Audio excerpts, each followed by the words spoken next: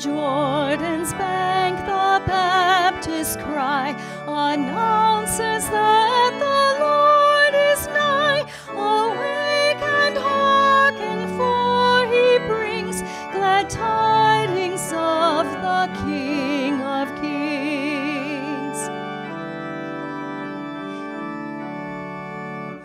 Then cleansed be every life from sin, make straight the way for God within, and let us all our hearts prepare for Christ to come and enter there. We hail thee as our Savior, Lord, our refuge and our great reward. Without thy grace we waste away, like flowers that wither and decay. Lay on the sick thy healing hand, and make the fallen strong to stand. Show us the glory of thy face, till beauty springs in every place. All praise, eternal Son, to thee, whose advent sets thy people free, whom with the Father we adore, and Holy Spirit evermore.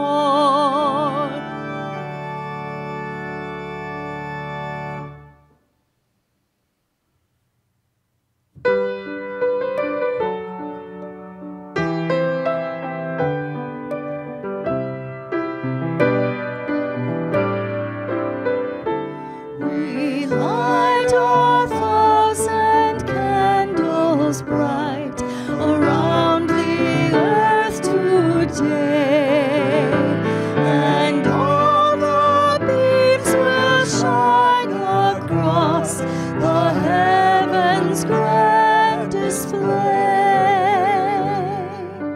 Today we light the second candle of the Advent wreath, the candle of peace. Colossians 3:15 says, "Let the peace of Christ rule in your hearts, since as members of one body you were called to peace." Eternal God, you who offer rest for our hearts and peace for our souls. give us grace to seek peace in our lives, peace in this community, and peace in this world. Through Jesus Christ, the Prince of Peace. Amen. Yes, over land and sea today, the joyful message brings, the birth of Him, our Lord and Christ, our Savior and our King.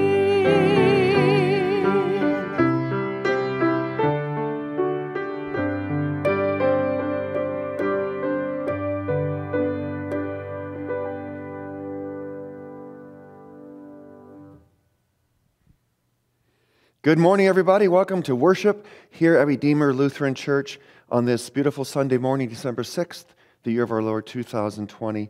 Advent 2, second Sunday, the Sunday of peace. Last week, hope through Christ. Today, peace through Christ. Isaiah chapter 40 unpacks this wonderful comfort that we have through Jesus.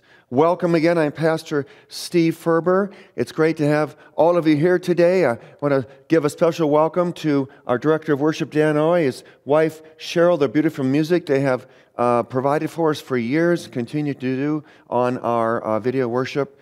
Behind our cameras, Dan Past, our videographer, and Bob Past, our sound tech. Great to have you here in the middle of this pandemic. There is peace. It's the middle of the storm. There's peace because Jesus is with us. Amen? Amen. Opportunities here for you to connect at Redeemer Lutheran Church. We started last Wednesday a 3-video session called The Purpose of Christmas. You don't have to have done the first one to join us this coming Wednesday, December 9th, And then on Wednesday, December 16th as well, 7 p.m. We even had somebody zooming in from Boston the other night. So it's a wonderful time led by Gordy Engel. Also on Saturday mornings, Gordy leads a men's Bible study. That'll be at 7:30 a.m. Once again, Zoom. I'm beginning our eDibs, Electronic Daily Intensive Bible Study through the teachings of Pastor Paul Stark. Very excited. That will start this coming Saturday at 10 a.m. Again, that is a Zoom Bible study. Every Monday night, 8 p.m., we talk to God. From 8 to 8:30, He listens because Jesus died and rose for us. A couple special announcements. Christmas Eve, we will be having in-seat worship at 3 p.m. and 5 p.m. Christmas morning, 10 a.m. service. Also, we are providing a video Christmas Eve worship service as well for those of you who just feel more comfortable worshiping from the comfort of your home. Thank you for those who are continuing to give toward our waterfall renewal, our stained glass windows, and our live streaming projects. Thank you. The finances are coming in. We appreciate it very much. We're committed to these, not simply to do them, but so that we can extend the kingdom of God. Well, once again, it's great to have you here. Let's pray. Lord, we thank you. This is not about us. It's about you, Jesus. It's about the fulfillment of prophecy, the coming of Christ to usher in the end of the ages. We are in the end of the ages. They began 2,000 years ago with your birth. They will end at your return. Therefore, we are in, and we see, Lord, all the tumult that sin brings, but in the middle of the tumult, we see peace. Peace through Jesus. Calm our hearts today as we experience the peace of Christ in song and in spoken word. In your name we pray. Amen. Our service continues with the reading of God's word. The first reading for this morning is from the book of Isaiah, chapter 40, verses 1 through 11. Comfort, comfort my people, says your God. Speak tenderly to Jerusalem and proclaim to her that her hard service has been completed, that her sin has been paid for, that she has received from the Lord's hand double for all her sins. A voice of one calling, in the desert prepare the way for the Lord, make straight in the wilderness a highway for our God. Every valley shall be raised up, every mountain and hill made low. The rough ground shall become level, and the rugged places a plain. And the glory of the Lord will be revealed, and all people will see it together, for the mouth of the Lord has spoken. A voice says, cry out. And I said, what shall I cry? All men are like grass, and all their glory is like the flowers of the field. The grass withers and the flowers fall, because the breath of the Lord blows on them. Surely the people are grass. The grass withers and the flowers fall, but the word of our God stands forever. You who bring good news to Zion, go up on a high mountain. You who bring good tidings to Jerusalem, lift up your voice with a shout. Lift it up, do not be afraid. Say to the towns of Judah, here is your God.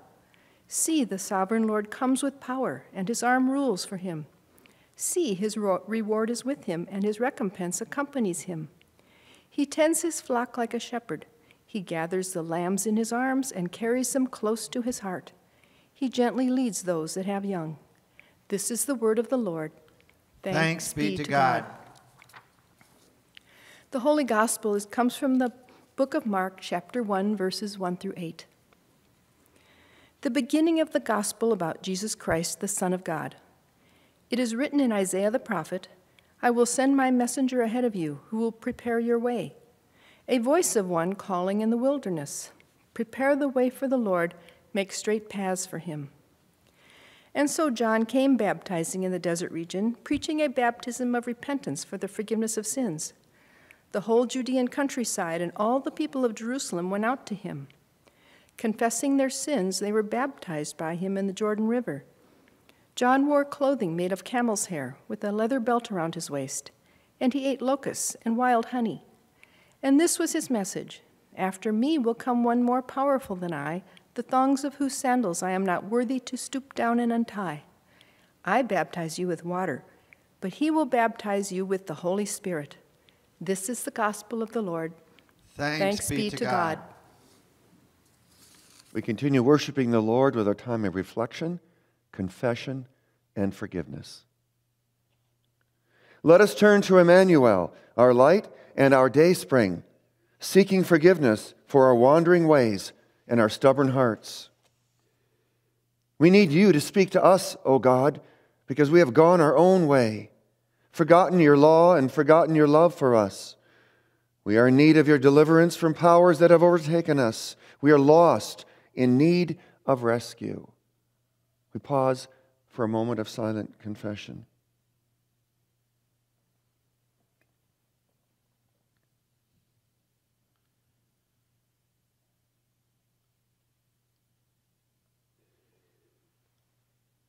We speak together.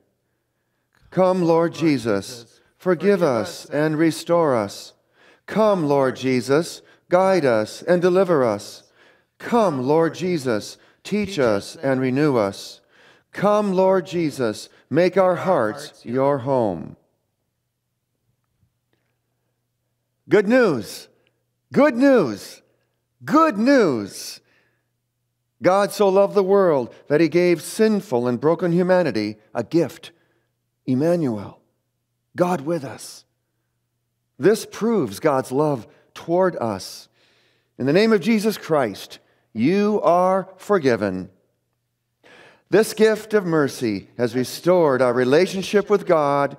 Thanks be to God for his abundant grace. Amen. We continue by praying together the wonderful prayer that Jesus taught us. Our Father, who art in heaven, hallowed be thy name. Thy kingdom come, thy will be done, on earth as it is in heaven. Give us this day our daily bread, and forgive us our trespasses, as we forgive those who trespass against us. And lead us not into temptation, but deliver us from evil. For thine is the kingdom, and the power, and the glory, forever and ever. Amen.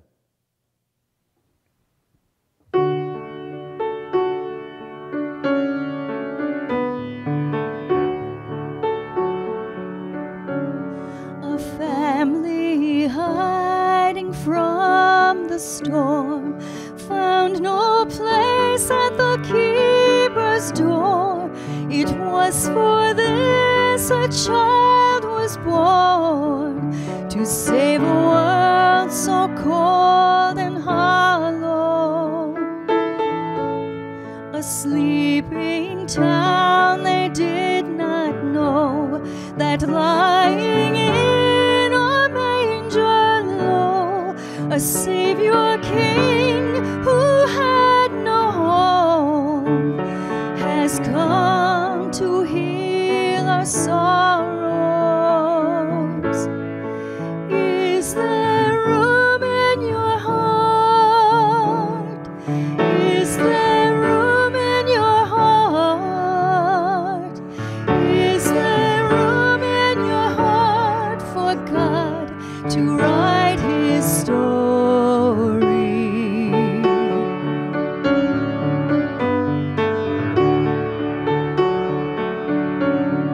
Shepherds counting sheep at night, do not fear the glory light. You are precious in his sight. God has come to raise the lowly. Is there room in your heart? Is there room in your heart? Is there room in your heart for God to write his story? You can come as you are. It may set you apart when you make room in your heart and trade your dreams for his glory. Make room in your heart. Make room in your heart.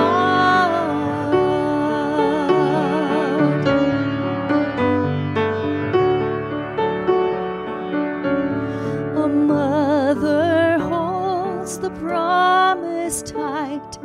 Every wrong will be made right. The road is straight, the burden's light. For in his hands he holds tomorrow. Is there room in your heart? Is there room in your heart?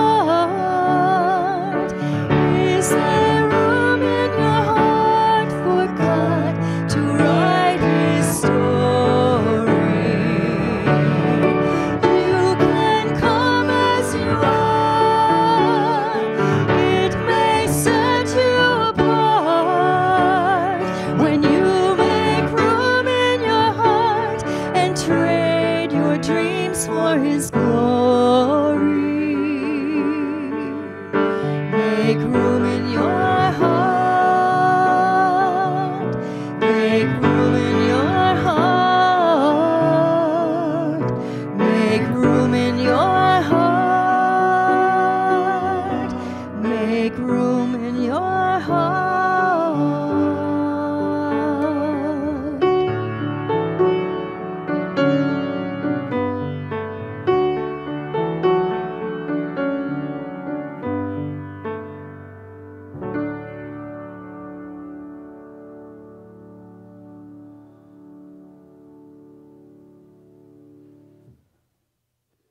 Once again, welcome.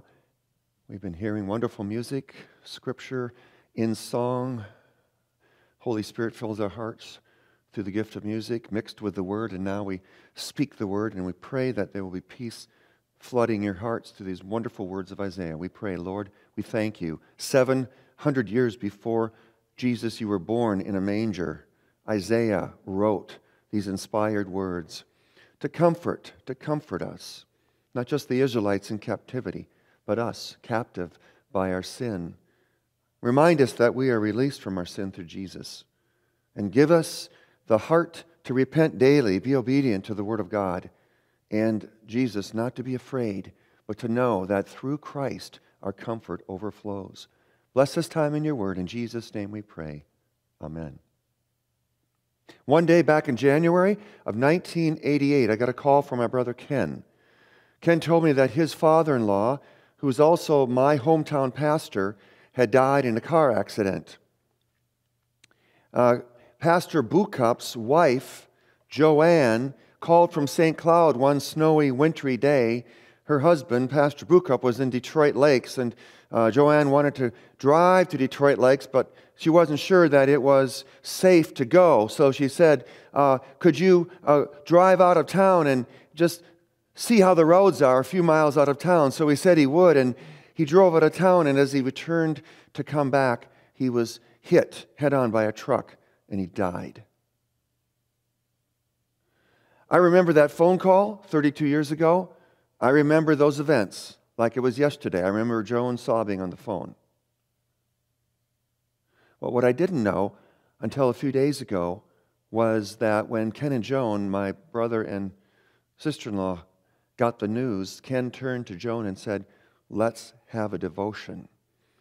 And the devotion for the day was Isaiah chapter 40, verses 1 and 2, our Old Testament reading for today. Listen to this. Comfort, comfort my people, says your God. Speak tenderly to Jerusalem and proclaim to her that her hard service has been completed, that her sin has been paid for, that she has received from the Lord's hand double for all her sins. I mean, that was a wonderful verse to have on that tragic day. Comfort, comfort, your sins are forgiven. But there's more to the story. When Ken and Joan told Joan's mom, Pastor Bukup's wife, about the verse, she said, that was Maurice, that was Pastor Bukup's name, that was his ordination verse. That meant that on the day he became a pastor, there's always a special worship service, and Pastor Bukup chose Isaiah 40, verses 1 and 2, as his ordination verse. Think of that. We'll never really know why God allowed that horrible, tragic accident.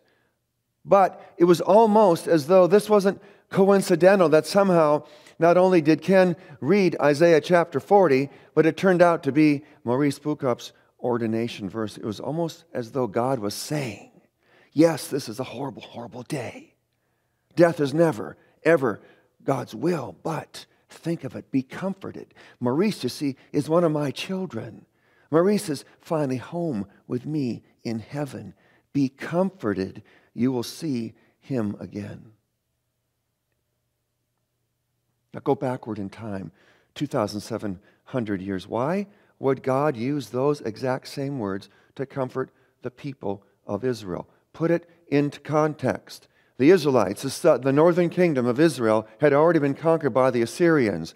Now the Babylonians were on the brink of attacking and invading the southern half of the kingdom. Think of this, Judah, beloved Jerusalem, and the gem of the city, the holy site, the holy temple, all under threat of attack and destruction. All the Israelites had to do was to repent.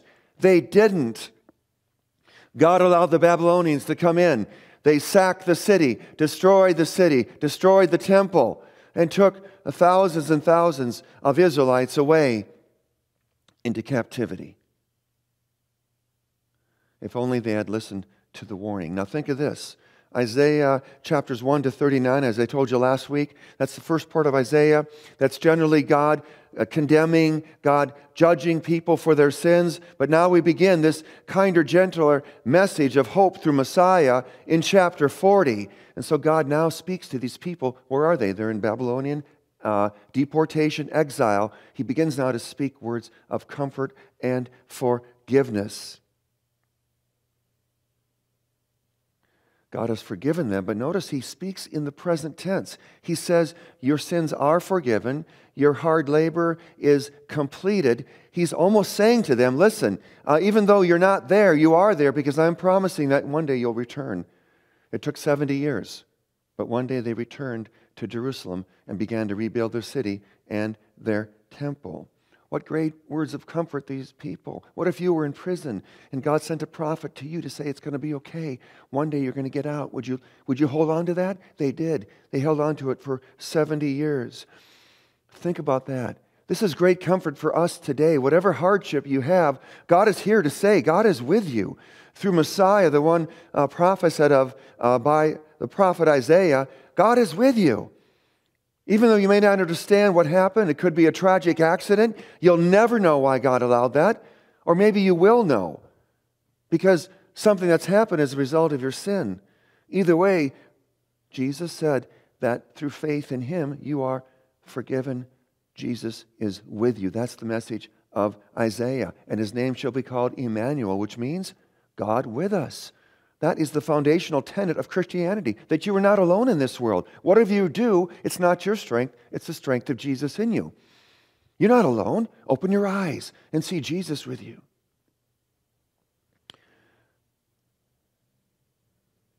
Let's go on to verse 3. Listen to what God says through Isaiah. He said, a voice of one calling in the desert, prepare the way for the Lord, make His path straight. So put these three verses together. They're simple, they're short. Yes, God forgives you, He comforts you. He forgives you through the blood of Messiah, Jesus, born in the manger, died on the cross and risen from the dead. But now as forgiven people, He expects you to prepare the way, prepare your heart for the coming of Jesus. They were looking forward to Jesus who would come in 700 years. We look back to Christ who already came and to the one who's coming again. So every day when I get up, God still expects me to prepare my heart today for the coming of Jesus. When I got to the office this morning, I prayed. I prayed for our confirmation day. I prayed for this videotaping. Prepare my heart, Lord Jesus. Prepare our church, prepare our school for this day. As forgiven children, we're to prepare our heart every day for the coming of Jesus. How? Through repentance, through obedience, through faith. What did Jesus say? Look on the big screen. He said, whoever loves me will do what? Keep my commandments. Many people in modern-day Christendom today, they divorce repentance and obedience from faith and comfort. You cannot divorce the two. God says they are one. Repent and believe the good news. Comfort comes through faith in Christ, which overflows in your life of repentance and obedience. Let's talk about the word comfort for a minute. We have a lot of things that people do to be comforted. A while back I saw a list of the top 25 comfort foods. What do you think the number one comfort food was on there? Pizza's number 5. Number 1 for you is pizza. Number 1 is grilled cheese. And number 2, mashed potatoes, maybe. Number 3, mac and cheese. Number 4, tacos. Number 5, pizza. Making you hungry? I'm sure you have your own list. What about comfort mattresses? Look at that one on the big screen. Listen to this. The Serta iComfort Blue Max 5000 Elite Luxury Foam Gel Memory Foam King Mattress Set. Yours for only $3,795. You know what? A lot of these things do bring us comfort, don't they? I mean, we bought a new king-size bed about a year ago. It's got a great mattress. It's way more comfortable than it was. My wife's a great cook. She knows how to cook comfort foods. Some of these things are good things to comfort. We need that in this pandemic, amen? Go ahead, comfort yourself. But when those things become the way that we comfort without the comfort that God gives us, then now we've been veered off the main power source for our comfort. You see, we have to realize that our the main enemy of our comfort is sin. And the cure for our sin is the cross and the empty tomb. You put those two together, and Jesus said, this is how you shall be comforted. Repent and believe the good news. So our comfort always focuses first and foremost on Christ. That's why we start the day with prayer. In the van on the way to school, our girls pray in the van. That doesn't mean that the whole day is going to be good, but we have to center ourselves on Jesus. Look what happened a few hundred years later after Isaiah. Here comes John the Baptist. Mark 1:4. John came preaching a baptism of what? Repentance for the forgiveness of sins. Again, what did John do? He coupled repentance and forgiveness together, just like Isaiah did, and just like Jesus does. Look what Jesus said on the day of his resurrection. What should be a message of the church today? He said to his disciples on the day of his resurrection that repentance and forgiveness of sins will be preached in his name, talking about himself, to all nations. There again, it's the dual message of repentance and forgiveness. So preach it. Preach it, Redeemer. Preach it, preacher. Yes, speak God's word with love and overflow people with God's forgiveness for those who repent. Jesus brings comfort. That's the message today. The Apostle Paul clung to that in his life. This was a man who was so close to the point of death so many times. Listen to what he says in 2 Corinthians 1. He said, just as the sufferings of Christ now overflow into our lives, so also through Christ our comfort overflows. So mark that word. Memorize it. Through Christ our comfort overflows. Whatever hardship I'm experiencing, through Christ my comfort overflows. Paul was talking, of course, about his persecution, but whatever you are discomforted by today, be comforted. In the last few weeks, I've been receiving phone calls from members and others, and I'm seeing now what the experts have predicted for months, that we're getting into now this COVID winter, and people are beginning to become more and more in a state of despair because of the isolation that they're having, and some are unemployed, and this is bringing some people to the brink. Find comfort in Christ. Through Christ, my comfort overflows. Say it again. Through Christ, my comfort overflows. Look on the big screen. There's a picture here. She is a 33-year-old woman. Her name is Jennifer. Jennifer is serving the last of 2 years of a 5-year sentence in prison at the Women's Shakopee prison. You know, she's been away from her son since her son was 11 years old. Listen to what she said. When I first came to Shakopee, I was so devastated at what I had done to my son's life that I could not forgive myself. I did not eat. I dropped 25 pounds. And I thought my son would never forgive me. A month after coming to prison, I enrolled in the Prison Fellowship Academy. And slowly things started to change for my son and me. He started to hear a difference in my voice, a hope and a future. Through prison fellowship, I learned to forgive. I learned who I am in Jesus Christ and what He did for me. This newfound forgiveness started to change me in every way. My son was able to see and hear this, which brought him a lot of hope. So what began Jennifer's change of life? Jennifer began to see her life in Christ. She began to be able to forgive herself because she knew that Jesus forgave her. And Jesus had a whole new life opened for her. Why? Because she knew that in Christ, her comfort overflows. Isaiah would say to you, John would say to you, Jesus would say to you today, in Christ, your comfort overflows. God's peace to be with you as you hear the word of God and keep it, and that you take that comfort and share it with others. Amen? Amen.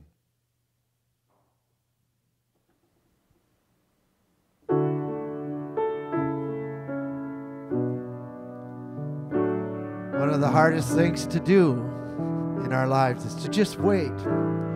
That's what Advent is about as we prepare for Christmas. It's also what our lives are about.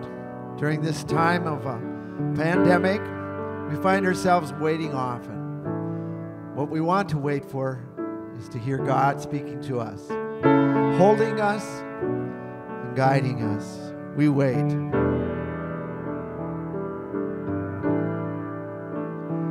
We wait. We're not in a hurry. Oh, we need you, Lord. We wait.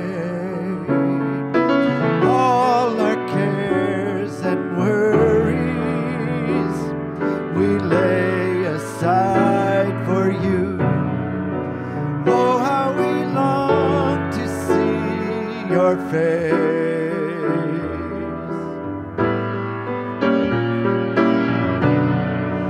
Oh, how we long for your embrace. We wait, we're not afraid to tarry. We yearn for you, Lord. We wait for your mighty wind to carry us into your presence, Lord. And as we fill this house with praise,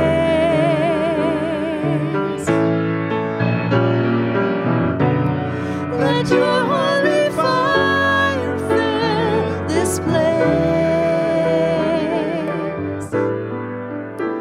As we wait,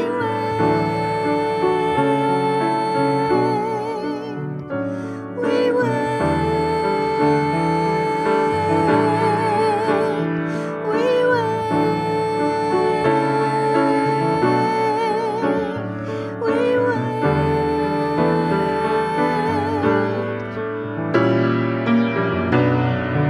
And as we fill this house with praise,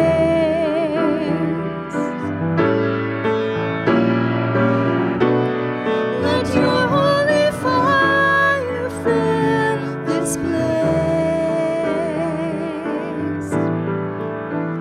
As we wait, we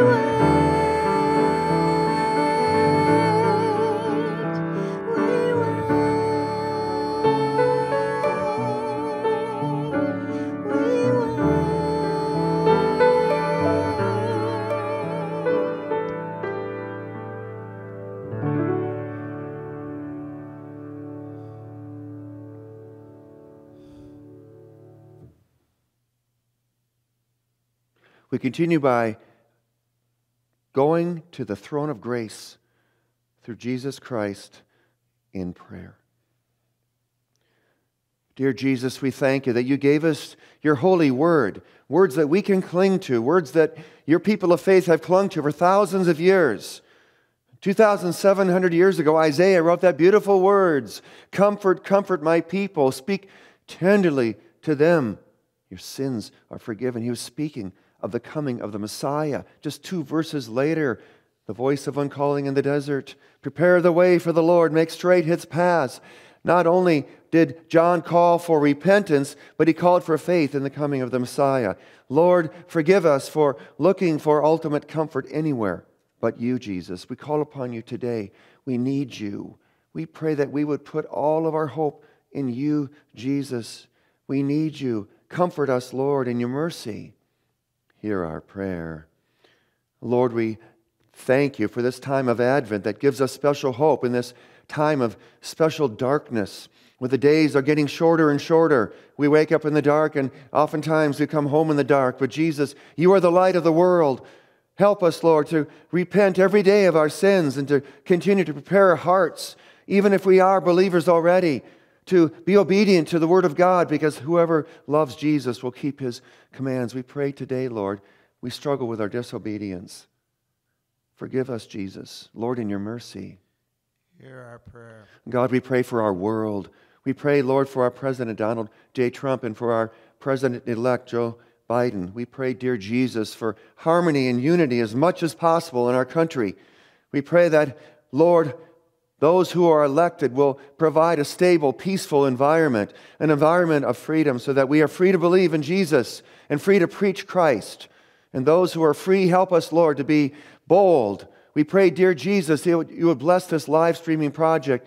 Thank you for the donations that have come in. Help us to use these donations wisely so that more and more people can hear the good news of Jesus.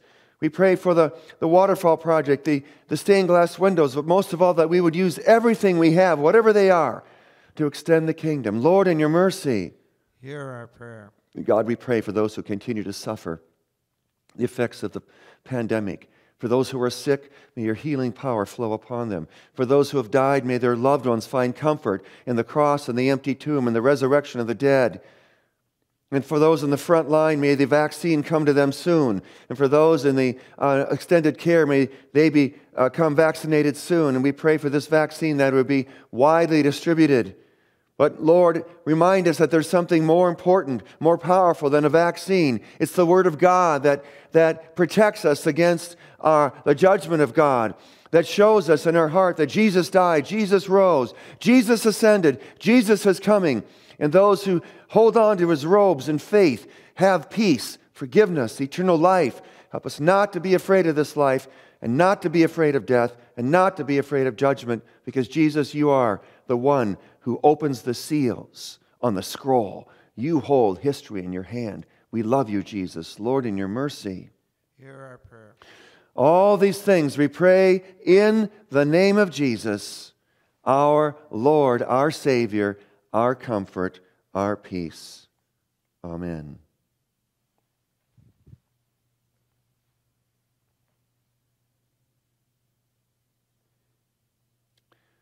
Some of you cannot be present physically to receive communion.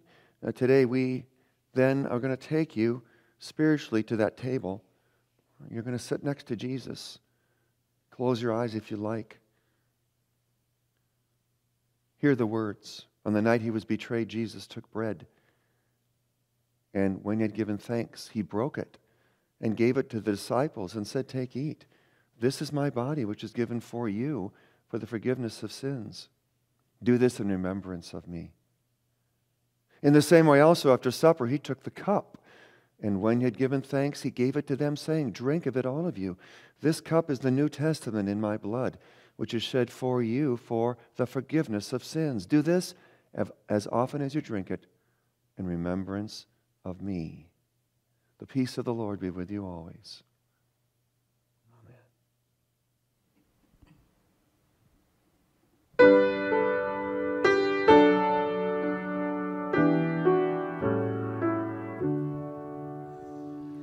Lamb of God, you take away the sin of the world.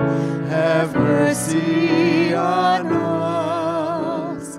Lamb of God, you take away the sin of the world. Have mercy on us. Lamb of God, you take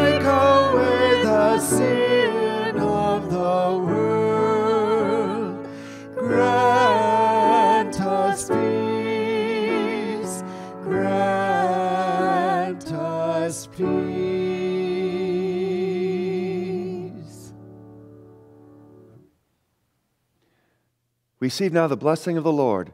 The Lord bless you and keep you. The Lord make his face shine upon you and be gracious unto you. The Lord look upon you with favor and give you peace. Amen.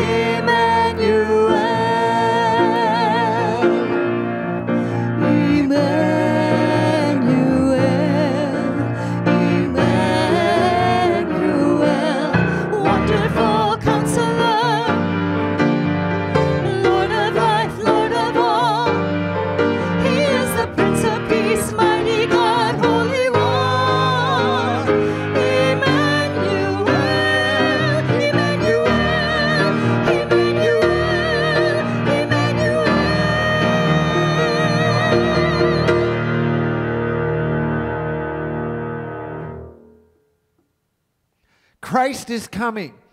Go in peace. Serve the Lord. Thanks be to God.